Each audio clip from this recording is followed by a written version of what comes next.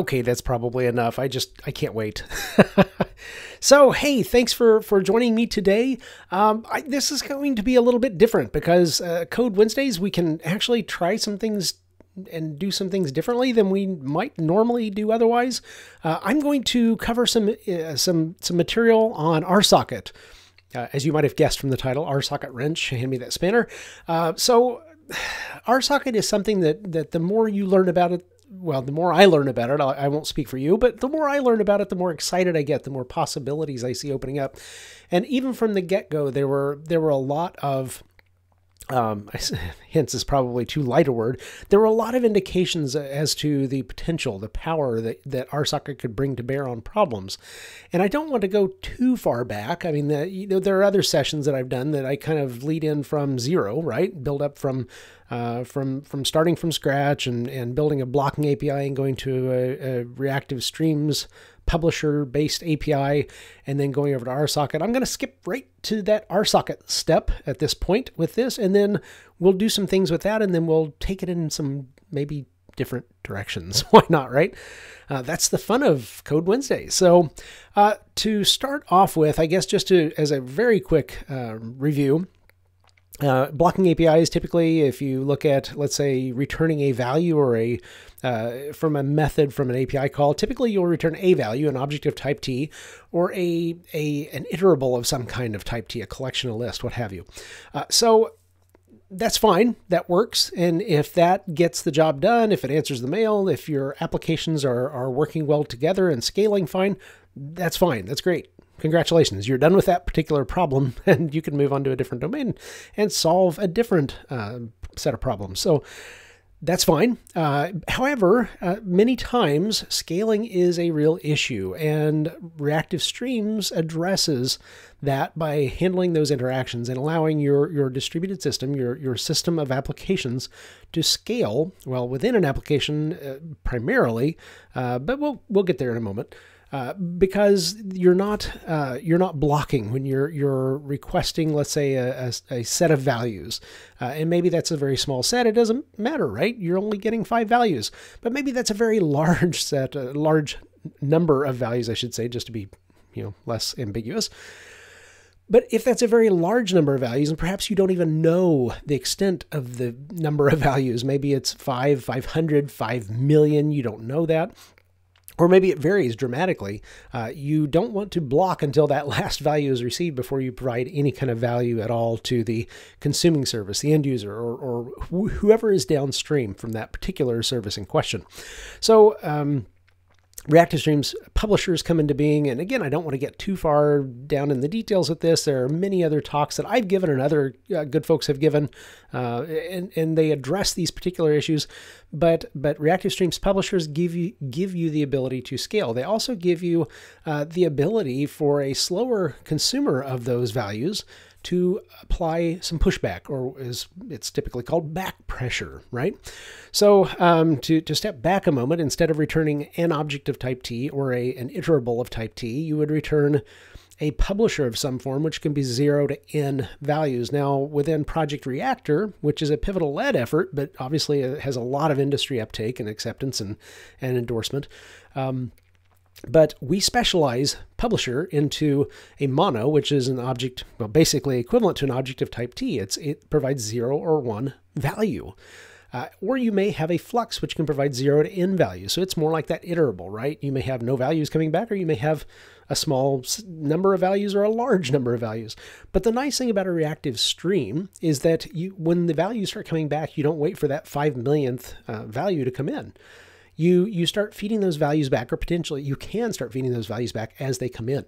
You also, again, as I mentioned, have back pressure. So if you have a slower consumer and that consumer, says, give me all your values, not realizing there are 5 million values that are going to be coming back, that consumer could die. But with a reactive streams approach, that consumer can say, give me 10 values. I'm on a slow connection. I'm on slow hardware. Just give me 10 values and I'll process those and I'll request more. So stepping aside from, how you address the potentially the disconnect there, you're still maybe producing 5 million values. But again, you have that control in your cloud-based service far more than you may have in a far distant potentially at times connected, at times disconnected client application, consumer application. So again, gives you more capabilities. Now, the nice thing that RSocket does is it builds on the reactive streams constructs, and particularly the project reactor constructs, the fluxes, the monos, and it allows you to do some really cool things when you start connecting applications this way. So let's connect some applications. Let's build a couple and let's connect them. And then let's kind of see, I think it's far more instructive to see what happens than it is to just talk about it, right? Now, I already feel myself speeding up because I get really excited about this. I'm trying to calm down. I'm trying to take it nice and easy. But again, there's no set pace, right? So we can do what we want here. It's Code Wednesday. And I get excited and I tend to kind of, I don't know, I think you'll see the same thing. The possibilities are just excellent. So I'm going to change this. I'm going to create a couple of Java projects using Maven as the build system, the current version of Spring Boot. I'm going to change the group to thehecklers.com because, hey, that's my domain. Why not, right? And I'm going to create a RSocket server. Well, let's just spell it out. RSocket server. And that's fine. We'll use jar packaging, of course. Why wouldn't you? We'll use the current LTS version of Java at this point in time, which is 11. And I'm going to just pull in some very simple dependencies, and we're going to keep it lean and mean today. So I'm going to start off with reactive web, and that gives us the ability to build reactive web applications using Spring Web Flux, which is based on Reactor again. And Netty. So that's good. That's a start. I'm also going to bring in RSocket. It would be kind of a silly RSocket session if I didn't bring in the RSocket dependency and allow us to use RSocket. And then Lombok, because I'm feeling lazy and I'm not using Kotlin. So Kotlin gives you the ability to, well, do several things, but I guess the gateway drug, if you will, for Kotlin is that it allows you to vastly streamline your code, especially, but not limited to, domain classes. And Lombok helps you do that in Java as well. So, pardon me. All right. Now, I am going to cover, probably a lot of ground very quickly. There are a lot of things that perhaps I could cover or that I think of later and I wish I'd covered. And that's fine. Come back and see me in a month and we'll talk again, and maybe I'll just take things in a slightly different direction. But, I did want to say, RSocket, you do not need to create a Spring Boot application to use RSocket. In fact, let me, let's see, RSocket. Yeah, there we go. So again, application protocol providing reactive stream semantics. So nice. So it allows you to set up client to server and server to server communication, which I'll get into momentarily. That's a little slightly misleading. After you establish that connection, the rules change for the better. Again, it's a binary protocol for use on byte stream transports, such as TCP, WebSockets, Aeron, and more, potentially many more in the future. So it's rather protocol independent, right? Transport independent, I should say. And it's language independent because well, here's a great example. Java, Kotlin, JavaScript, Go, .NET, C++, and probably more again down the road. We're going to be focusing on Java, and in my opinion, the easiest, best way to consume RSocket, to work with RSocket, and to build these RSocket pipelines is using Spring Boot. As you might imagine, right? That auto configuration does amazing things on your behalf, and I'll point them out as we go. So I'm going to generate our RSocket server project. I'm just going to dump that on my desktop, and I'm going to come back and I'm going to also create a client. And again, this is for the beginning phases, right? Because once that connection is made, those distinctions somewhat disappear. I might as well talk about that while I'm opening things up. Because once that connection is made, obviously somebody has to be listening for connections, but once that connection is made, there is no distinction, no practical distinction between the original client application, the original server application. Communication can originate either way. Now, I do want to back up and start here, I guess, with applications, because what I want to do today is to take three different applications, and one is just to provide an API to pull live data, and that's my Plane Finder application, which ties into a small device back here on my desk, which actually listens for aircraft in my area, and aircraft position reports come in, and we're going to be consuming and showing live data. Now, this time, in this strange time in which we live, air traffic numbers are down somewhat. And of course, I just have a small device with a small antenna, so it only pulls in, a very limited number. But it's real data. So I always, enjoy when I can see real data versus just generating something, which, yeah, it's generating's fine. I have a backup in case nothing's flying over at the time. But really, I mean, it's just cool to see who's up there, right? So, okay, so this is our API we're exposing. Very simple API, and this is where we're going to start right here. So I actually have defined this as a controller, not a REST controller, but I'm providing the response body, which is what REST controller is. It's a convenience annotation that includes at controller, at response body, and kind of wraps them into one, right? But I'm going to just use this, and I'm going to hit that aircraft endpoint. We'll come back to this other one momentarily, but for now, let's start with this. So I'm going to let's just close that. And I'm going to open the application properties and the code, the main application class, and then close that out. We don't need that. Now, how do you create an RSocket server? Well, it's really, really tough when you're using Spring Boot. It's super tough. It's just so difficult. I'm going to just designate the server port, and I specify a property as a server port, and Spring Boot's autoconfig says, look, you're specifying, you have the RSocket dependency on your class path. You are specifying an RSocket server port. I bet you want to create an RSocket server. So let me do that for you. It's so nice. So yeah, that's pretty tough, right? And I'm also going to specify a server port. It defaults to 8080, but I'm going to keep things consistent, make this a 9090. The RSocket server port is 9091, so it keeps things rather orderly. Orderly is good. Now, let's start off by defining, well, let me just, yeah, let's start with a controller here. Controller, and we'll call this our server controller. And let's start off by kind of stepping through the models that RSocket supports. So RSocket, in an HTTP-based environment, typically you'll have some kind of support for a request response, right? Makes sense. You issue a request, you get a response, life goes merrily along. Within HTTP, you can also issue a request and get back, well, really more like reactive streams. You can issue a request and get back a stream, right?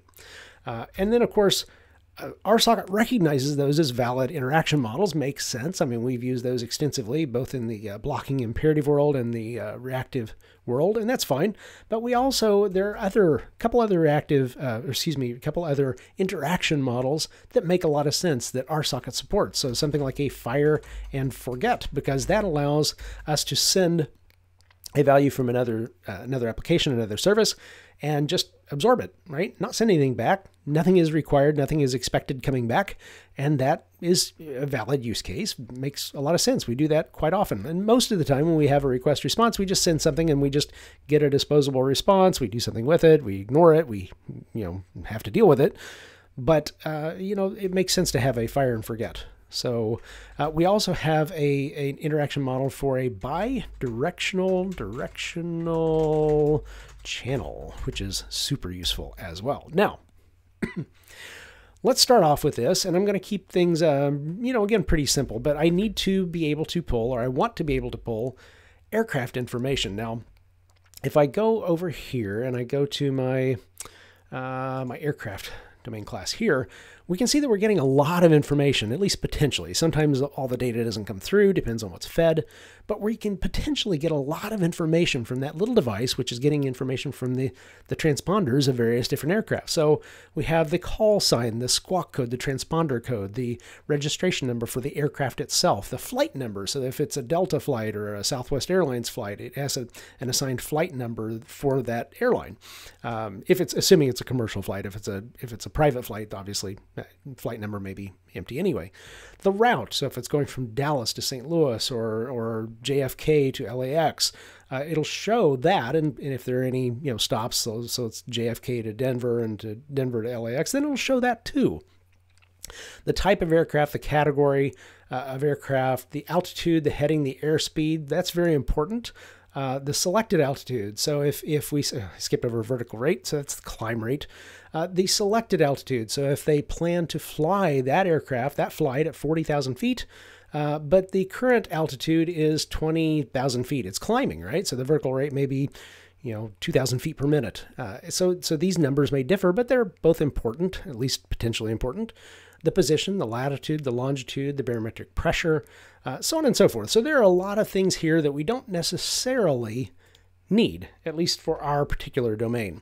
So I'm going to streamline this just a little bit. We'll create another aircraft class, which is technically an aircraft position class. So it's the current position as reported by the aircraft and captured by my little plane finder device back here. Okay, so I'm going to keep it, as I mentioned, simple. So we'll just grab the call sign, the flight number, and the registration and type, and we'll let's see. Well, let's pull in the altitude, the heading, and the airspeed, and also let's see. We'll do the position. So lat-lon, and that's good. Again, using Lombok, so I'm going to keep it lazy, make that an @data class, so that gives us the ability to just create those classes. The @data does provides the getter, setters, equals, hash code, and toString methods for us. We don't have to code those. A lot of boilerplate that we don't have to look at and examine each time. So, okay. Now, how do I get at that data from our plane finder application? And the way I'm going to start off with is just to create a web client. And this is our reactive web client. And let's see, I'm going to do a web client dot create, and we're going to point this to http://localhost where it's running, not localhost. And we're going to point this to 7634, the port it's running on, and the aircraft endpoint. And that gets us started, right? The reactive web client works with reactive and non-reactive blocking endpoints. But it's just kind of the Swiss Army knife of clients. So that's a good place to start. Now, let's see. So request response. So we need to be able to satisfy a request and provide a response. Now I'm going to just feed back a single aircraft in this case. So I'm going to return a mono of type aircraft. And again, mono is that reactive streams publisher type that has 0 or 1 values. It's capped at 1. And again, there are some operations that make perfect sense for all kinds of publishers, monos or fluxes in Reactor parlance. But there are some that make sense only when you're dealing with one value, potentially one value or potentially a lot of values. An iterator might be a great example of some type. So, we want to be able to distinguish between those, and this is a great way to do it. So we're going to return a mono of type aircraft, get, let's just make this request response, and we're going to receive something as in the manner of a request. So I'm going to just make this a mono of type instant, because that way we can get a timestamp, right? Because we can find out timestamp when we receive this request. So let's see, I'm going to grab this timestamp mono and do on next, and I'm going to take that timestamp and we'll just print this out. Now I'm going to expand this a little bit while we're doing this. I like to do this. So yeah, this is actually, I'm going to make this a little bit brighter. So let's see if I can find, yeah, there's a nice red clock. I don't necessarily recommend you litter your logs with emojis. However, for the purposes of a demo, this really makes things stand out. So it's a little easier, well, significantly easier to see what's happening. So I receive a timestamp. I'm just going to log that, right? And then I'm going to use a then operation, which expects a mono. Now, how are we going to create and provide this mono? I'm going to use the client to get and retrieve a value from our plane finder application here. I'm going to use the web client as it's defined. I'm already pointing to an endpoint. I don't have to add any kind of URI restrictors or descriptors. Talking is hard. I need to stop and wet the whistle a moment. All right, refueled, ready to go. So I'm going to convert that because I know it's going to be returning a flux. If I look here, I can see this. I'm getting a flux of aircraft. So that's 0 to n aircraft, but I really only want one. It's okay. I know I'm going to be getting back multiples. That's fine. And then I'm just going to take the next one, and that returns a mono of type aircraft. So that's pretty simple, right? So I'll just move that over here. So we have our RSocket server. It's ready to return a response at the prompting, at the providing of a request. Now, what I actually should do at this point is go out and open up my RSocket client project, and let's create an RSocket client so we can play.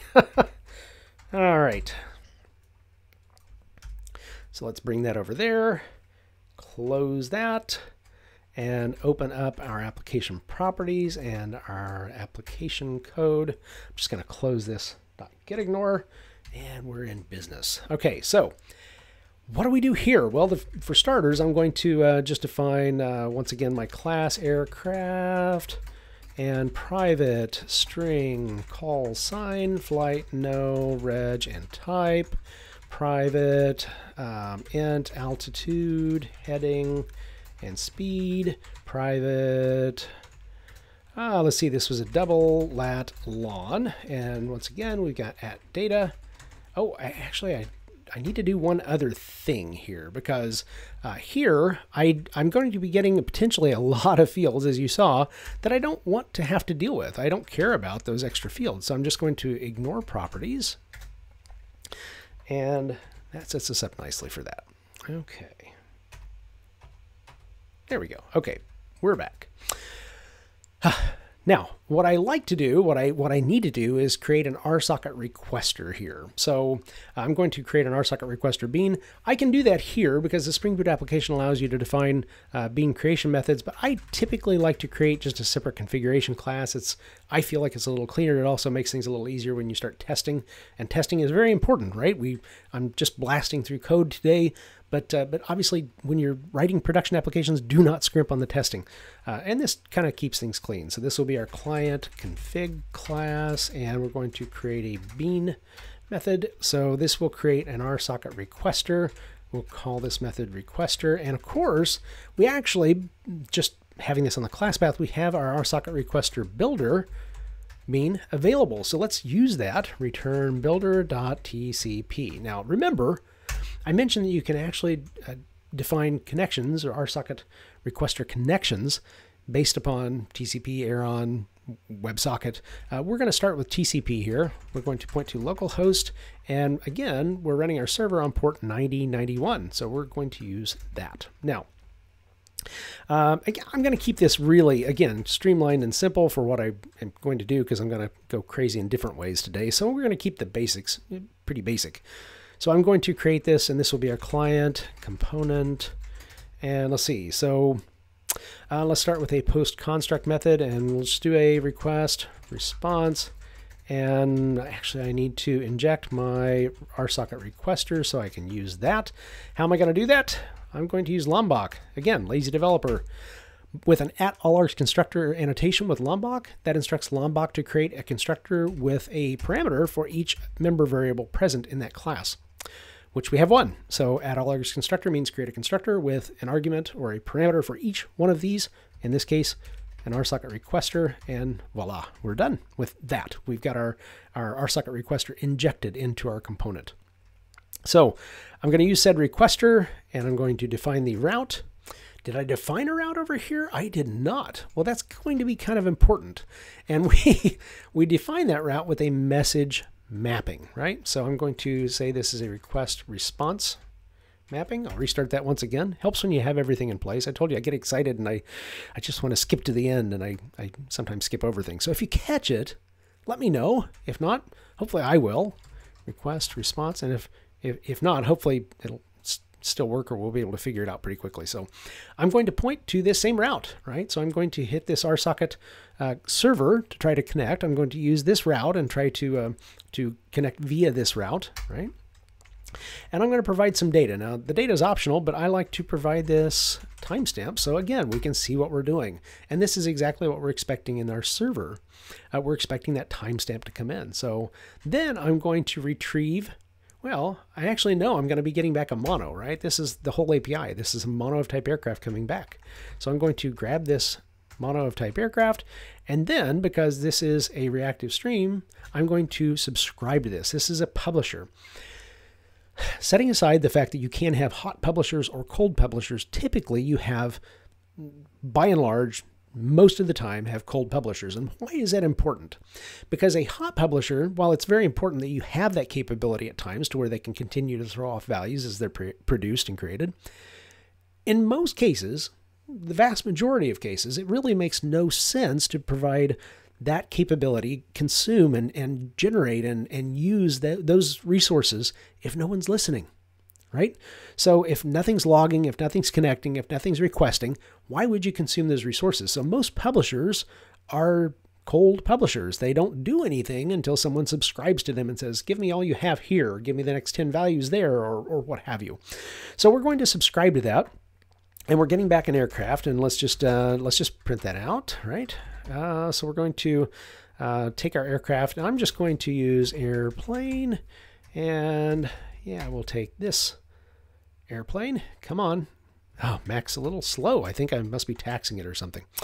So we have things in place. Let's go ahead and start this and see what happens. Time for a drink of coffee.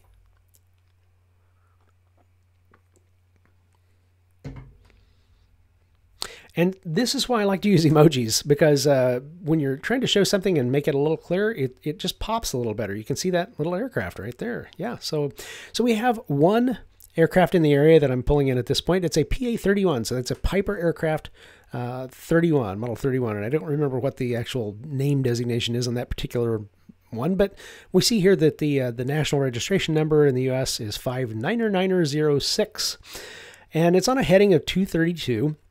On the compass, which is southwest, right? Speed of 178 knots airspeed, and it's at a position, an exact position at the time of reporting of this latitude and this longitude. So yeah, it's some interesting information. So that's our request response kind of in a nutshell. Now I'm going to go ahead, we have that. Let's go ahead and expand this out a bit. So I'm going to create another message mapping, and we're going to call this request stream, and we'll return a flux in this case. If I can type flux of aircraft, let's see, request stream. Oh yes, come on, IntelliJ. Good, there we go. And I'm going to once again just accept a mono of type instant, so we get this timestamp mono, and yeah, let's go crazy. So return, and you know what? Just to simplify things, so I'm going to copy paste this. You know what?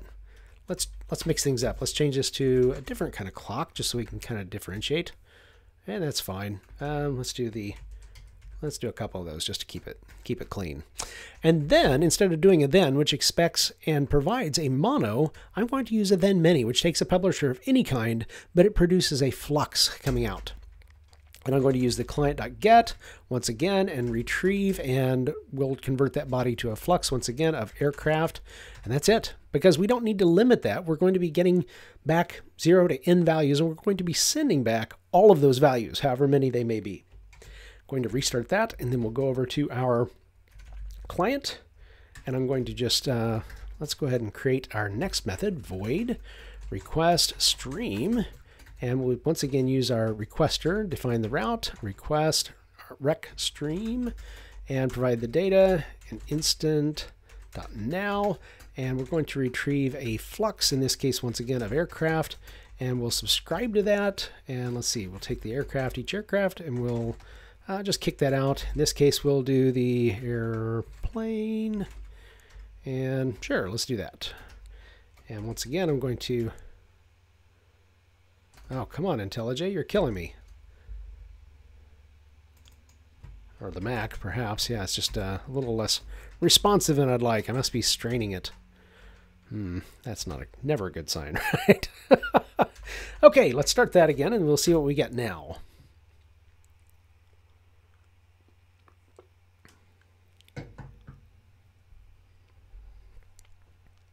Look at that. Okay, so everything works. No big surprise, right? Things always work perfectly in live demos. Okay, well, maybe not, but it's working now, so that's a huge plus. So we have our single timestamp that we got, a single request with a single timestamp, and we got back, in this case, 4 aircraft records, right? And yeah, so things are working as expected. We did our request response, we did our request stream.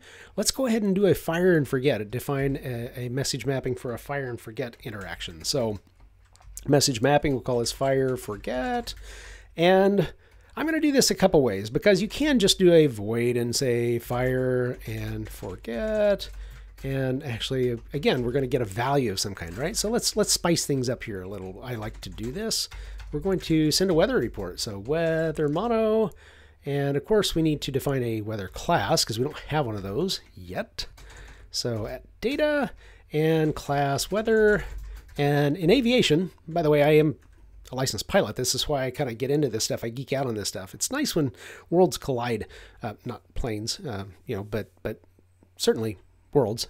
so it's kind of interesting. This is something I kind of geek out on and really get into. And yeah, it's neat. Plus, it gives you a great source of live data anyway. So yeah, so for weather, what we would have is let's define a timestamp of when the observation was taken, and then a string for what the observation actually is. So weather observation. Weather is very important, especially when you're flying smaller aircraft, but really any aircraft, because if it's too bad, if it's too turbulent, you can have injuries, you can have, you know, threatening conditions that can, you know, be just terrible for trying to do anything legitimate and come back safely. So, all right, so we're going to be receiving a weather mono of type weather.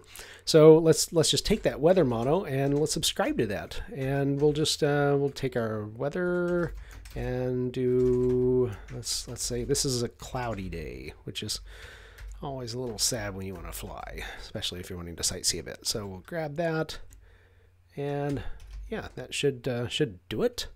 And that's fine. I'll show you, you know, a nicer way to do that, but that gets us up and running to start off with. So I'm going to just grab this, bring this down, and let's do a void fire and forget and requester.route. I'm going to point to the fire forget endpoint, provide data of new weather, which we don't have. Yes, so we need to do that here. So at data at all_constructor class weather private instant when private string observation, and then let's create a new weather observation. So instant.now, and that's the timestamp. That's when the observation was taken, right now. And let's just say that the skies are clear. Visibility is 10 statute miles. In the US, that's just how we roll, right? And I'm going to send that data, and then once again, publisher. So I'm going to subscribe just to kick off the party, and let's send that. Now, as you might imagine, with the signature of void, we're not expecting to send anything back. We're not expecting to get anything back. And we see that the weather report came through, the weather observation came through. Now, just to be more idiomatic, I mean, typically what you, instead of having a void, you know, all of our signatures here are reactive streams publishers. So I'm just going to make this a mono void, right? And I'm going to return, and I'm going to do on next, and then because I want to return a mono of something, I'll just do an empty mono, right? A mono void. So let's restart that, and then we'll go over here, and we'll restart our client application.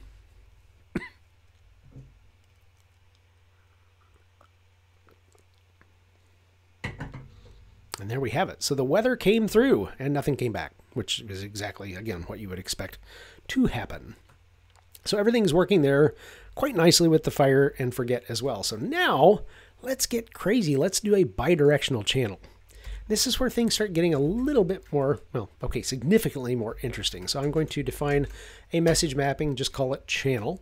I'm going to return a flux of aircraft, and I'm going to, well, we'll just call this channel, and I'm expecting a flux of weather observations, right? So weather flux and return. I'm going to take that weather flux, and I'm just going to, for starters, I'm going to do unsubscribe, and I'm going to take that subscription, and we're just going to just say, hey, we're subscribed to weather. So we see where we are at this point. I just think that's kind of nice. It's a nice little extra capability. We're going to do on next, we're going to take our weather reading, and we'll just print that out. So let's see. So let's make it a sunny day. Sunny days are usually better for flying, right? If they're not crazy windy. And we'll take that weather observation, and then I'm going to switch map. I'm going to take what's coming in, and I'm going to switch that up and provide a different publisher to go back. Yeah, so take weather observation, and then I'm going to use my client to get and retrieve some values from our plane finder. So there we go. Look at that. Okay, that looks like it should work. And again, this is a bidirectional channel. So let's see what we get coming from our client application. So void channel requester.route. We'll point this to channel. And let's see, so data. What data do we want to do? So I'm going to just generate some. I know that sometimes you have to make some data up, and I don't have live weather yet. Working on that. That'll be fun. So I'm going to just do this let's say once every 3 seconds, right? So I'm going to IntelliJ, you're killing me, Smalls. All right. Love IntelliJ, but sometimes it's a little too helpful. It's better that than not helpful enough, though, right? So I'm going to take that interval, and that just creates a pulse. In this case, once every 3 seconds, it produces a long value. I'm going to map that long value to a new weather reading. Instant.now, again, will provide our timestamp, and then we need some kind of an observation. Now, I'm going to, just to create some observations here, I'm going to just do a var. Yeah, that's fine. Come on, Lombok. And Lombok provides var capabilities. That's fine. We'll use that. So let's see, var. So we'll do obs list. So this is our list of observations. So we'll take a list of, and we'll start off with that sky's clear again, visibility 10 statute miles. And then let's create a couple more. So let's see, we'll say it's overcast at 800 feet and visibility of half statute mile. That's just terrible weather. And then, of course, let's go with something more like broken at 2300 and visibility, let's say 5 statute miles. We still have VFR weather there. So, okay. And I'm going to also just create a new random variable, random, and that way we can have some fun and generate some random data here. So, some random weather data. So I'm going to do my obs list, and I'm going to get a value. And I'm going to, let's see, I will use random.nextInt, and we'll bound that by the size of the observation list. So that, let's just expand that here. Boom, there we go. So now we can see that a little better. So that's our data, right? We're going to provide that data. And then I'm going to retrieve a flux. In this case, we know aircraft are going to be coming back, a reactive stream, a publisher, a flux of aircraft, 0 to n. And then I'm going to subscribe to that, and we're going to take each aircraft, we're going to print that out, and let's just airplane, let's grab that one. And again, this is going to be fun. So bring that back over, restart that, and let's see what we get. Oh, Lombok. It's a love-hate relationship. Okay, let's try that again. Not sure why that just sprinkled that in there, but yeah, so be it.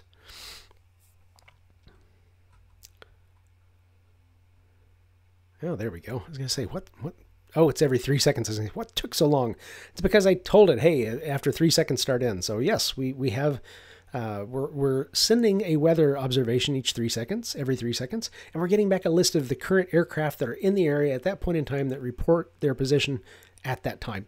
So that's pretty cool, right? So, and actually I did forget to do one thing, because when I close that out, it rather unceremoniously spits out a trace here. So I'm going to clean that up just a little bit, because that's just ugly, right? So yeah, we can make this a little nicer with just a runtime hook here. So on error dropped, I'm going to take that error and just do this. So get localized message. Yeah, that will work. Okay, so that should make things a little bit cleaner. Now, interestingly, because I mean these are the 4 interaction models, and that's kind of cool, right? But it doesn't actually speak fully to the power that RSocket places in your hands and says, good luck. This is really all kinds of awesome. So I created a component here. At this point, I just have this one method that's just running, and it's going to be sending data and receiving data, and that's great. But what I want to do now is just for giggles, I'm going to create another component. We'll call this our second component. And let's see, I want to inject our RSocket requester, and once again at all our constructors, so I can use that here. It just injects it for me. And then, gosh, what do I want to do? Well, I want to be able to schedule something. I just want to, again, be a little lazy and have things run for me. That's nice. Let's make this a fixed rate of once every 2 seconds. So What do I want to drop in here? Well, let's grab our request response. We'll just bring that down, and we'll start that up in a separate component here. Fun. Okay, so let's do that. And every 2 seconds it's going to fire this off. This component will be created, and every 2 seconds it's going to fire off this method, and we're going to, yeah, as you can see, we're going to send over a request, a timestamp, if you will, in this case, and get back a single aircraft. So we see that single aircraft. Let me just expand this, and we see that single aircraft, you know, kind of sprinkled in there. Sometimes you get it a couple times in there before the next one fires off every 3 seconds, but it's once every 2 seconds, and then of course once every 3 seconds we get a listing of all aircraft in the area. Again, and we're exchanging a weather observation for that. Now that is pretty cool, right? Arguably that's pretty nice. Let's do this again. How low can you go? So let's make this our third component. And close that off, and then let's go up and grab our request stream.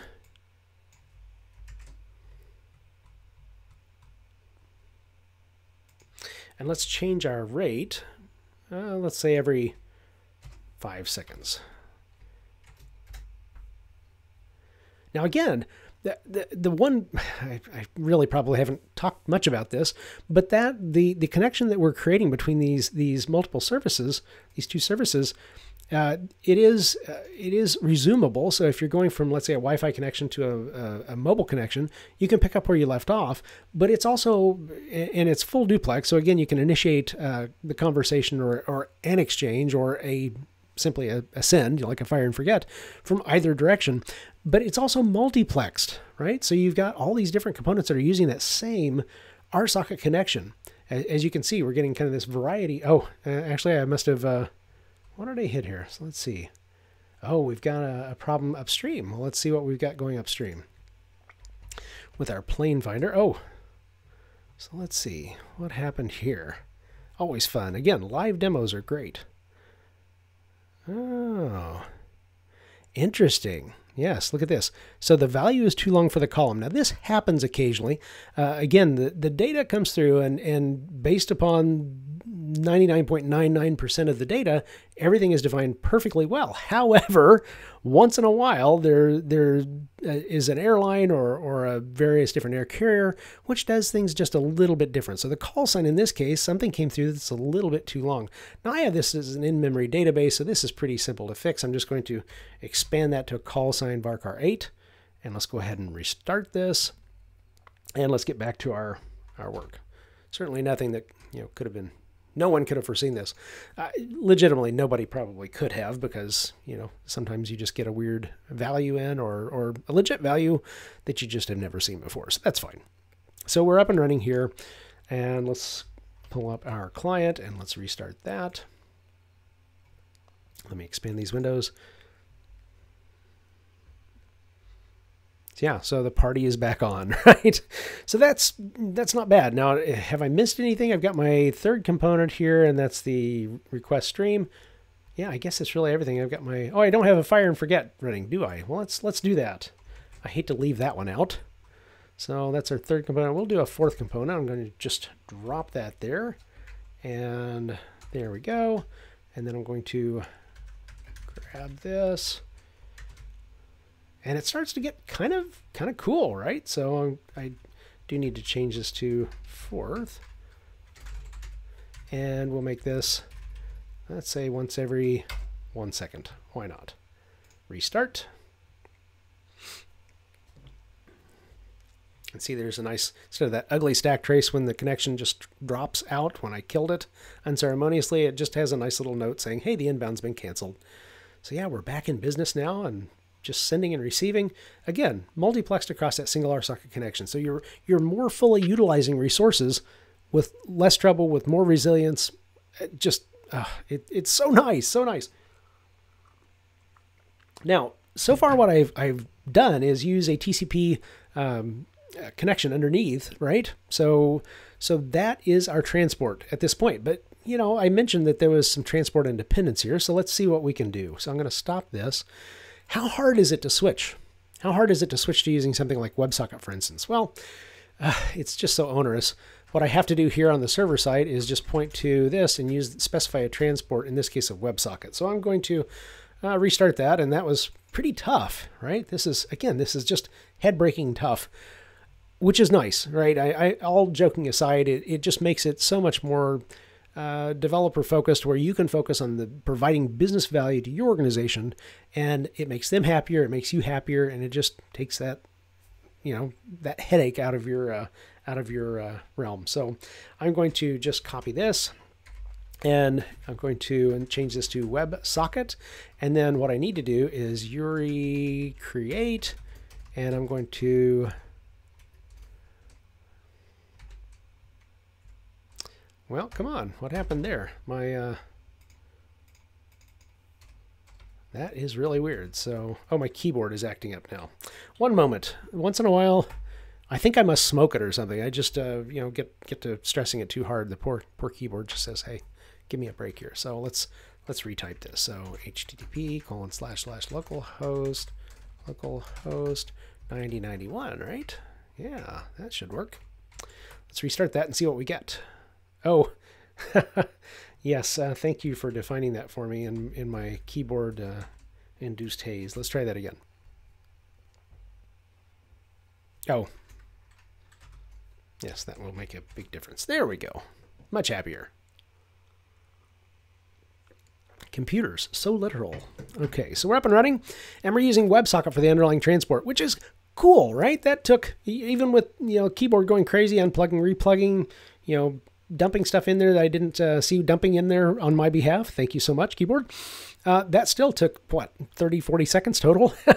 And we've changed out our underlying transport. Now, as I mentioned earlier, when we were dealing with the Plane Finder application, so we're feeding data from that, but we already have a message mapping here.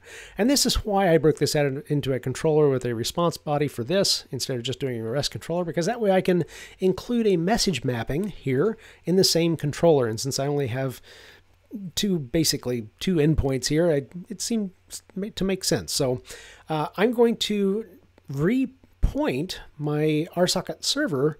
I'm going to define that as an RSocket client as well, and we're going to use RSocket to go to that backing service, right? So that second hop, third service. So yeah, why not? Why not? It just seems to make sense. So how do we do that? Well, same type of thing as before. I'm going to create a configuration class, and again, this is you can do this multiple ways. So I'm going to call this our server config, and we'll define our bean here. And we're going to make an RSocket requester bean requester, and we'll grab our RSocket requester builder bean and return builder.tcp. In this case, it's because our Plane Finder is using TCP for the underlying transport, and we'll point to localhost where it's running, and we'll use 7635 for the port. I like to keep things consistent, so I like to have my port that I'm using for HTTP communication, and then one after that, one increment by one, and have my RSocket port. But again, it doesn't matter, right? It's whatever you define it as. So let's see. So I'm going to inject that here.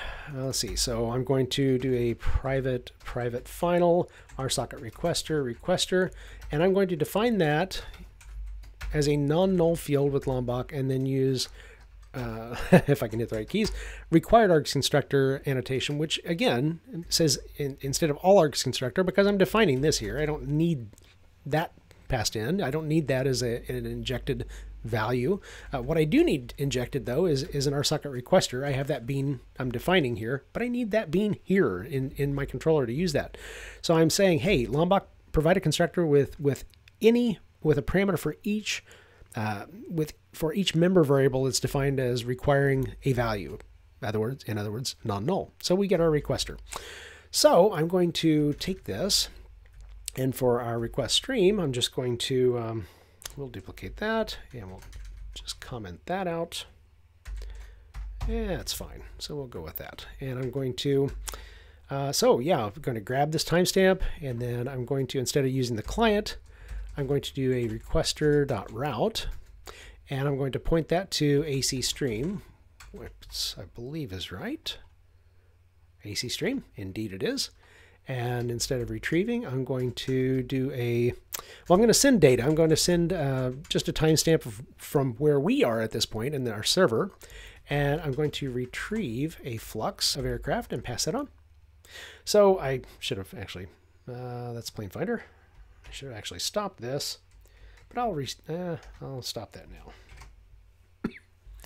And then I will restart RSocket server. And we should have, provided I haven't done anything crazy here, we should have an end-to-end RSocket connection between or among 3 applications now, 3 services instead of just the front 2, the first 2. All right, so we're up and running. Let's go ahead and start this. It starts so quickly that it's, and this is just using JVM in the IDE restart, so it's amazing how fast even that is. So yeah, and we're back up and running. And now we're connected end-to-end RSocket. We're actually using WebSocket connection between our RSocket client and our RSocket server. And then between the RSocket server and Plane Finder, we're using TCP connection underneath. So we're basing that on the TCP transport. All right, so gosh, so much stuff that we could cover, so much stuff that we did cover. But I think I'm going to just leave it there. I think that's kind of a neat place to stop. So with that, thanks for joining me. And if you're seeing this after the fact, thanks for tuning in and checking it out. Be sure to tune in next week, same time and place, right, for Wednesday afternoon's code. And hope to see you there. So take care and happy coding.